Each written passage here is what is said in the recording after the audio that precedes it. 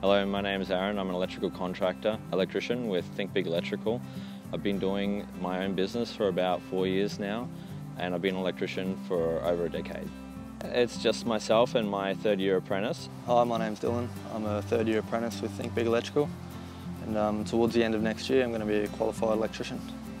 So we're just a small business. We got 2 trucks on the road, so my ute and his ute. I set him up in his own ute. So just a small business at this stage, but we are growing. In the beginning, when I was working for some quite large companies, I found that they were sort of making decisions that I didn't agree with. There's more than just being an electrician and changing lights and power. There's a greater world to consider than just being an electrician. We try to steer away from using product that's wasteful or toxic. What we say is think about energy savings, think about the environment, think Big Electrical.